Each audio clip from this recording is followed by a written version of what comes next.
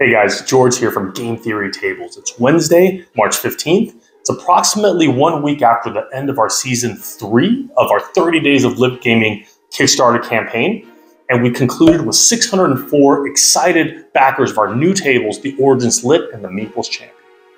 This morning, we received a scary-looking email from Kickstarter saying that our campaign was removed from public view due to intellectual property violation, which is extremely surprising to us.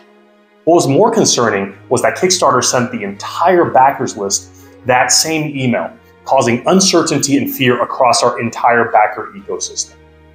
Now, it is worth saying up front that all of our products are designed in-house and organically with a lot of help from gamer feedback, and we listen to our customers for guide for product development directions.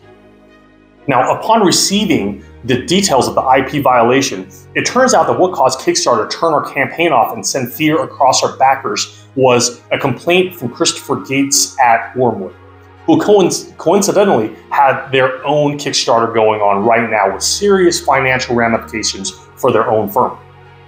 Now, we'll post the actual Kickstarter verbiage that we got in the descriptions. Now, what the complaint was referring to was two specific marketing images of new products that we designed and developed during the campaign, our DM command shelf and the player wing shelf.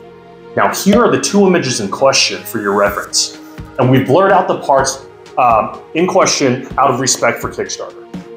The image we created was a quick comparison reference to the fact that our DM command shelf and the player wing shelf incorporates quite a few of their functions and also some new ones, and is not intended to infringe on any of their designs. We work with the goal of giving shoppers an alternative with greater functionality and value. Our new products has no resemblance to any of Wyrmwood's products, and the functions of having a cup holder or wells in a board is common use application. It turns out that the intimidating IP email that was sent to over 600 backers was about two comparison images that could be argued as public domain and or fair use. What we did. So we immediately responded to Kickstarter with updated image assets to replace the ones in question. We're happy to revise any of that if it causes any discomfort to Wyrmwood. We're following up with Kickstarter to get the campaign reinstated as quickly as possible and does not affect any of our products of the campaign. Now, to our backers. Rest assured that none of the details of the campaign and delivery timelines have changed. We didn't lose any information or stop work. The campaign is just hidden, and we're working with Kickstarter to get the page public again. Now, here are my feelings. Now, personally, I feel like going through Kickstarter to pause our entire campaign and scare our backers over us developing new accessories was a bit heavy-handed. Now, if your intention was to scare backers and financially derail our Kickstarter campaign, just know that we'll continue to speak truth and transparency and stand up behind our products and our backers.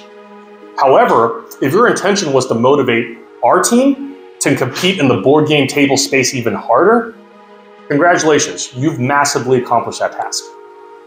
The two new products that we designed, the DM command shelf and the player wing shelf, not only incorporate several popular accessories available all into one, but we actually designed quite a lot of new innovations and value for backers into those two accessories alone. And in the last 30 days, we've also introduced large and wide format sizing for most of our popular tables.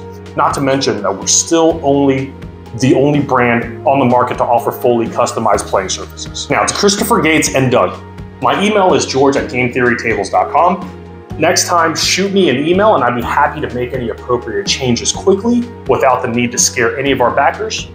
Now, remember from basic business and econ classes, competition and market only benefits the customers because products get better and more value is unlocked. Now, if you guys want to compete traditionally, I'm actually here to give you the roadmap on how to do so.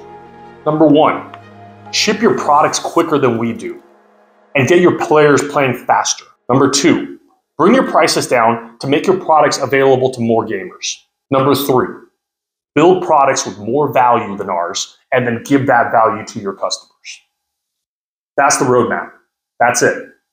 If you beat us that way, I'll shake your hand and say good game. But if you try to scare our backers, like what happened today, the internet will find out. You guys know that.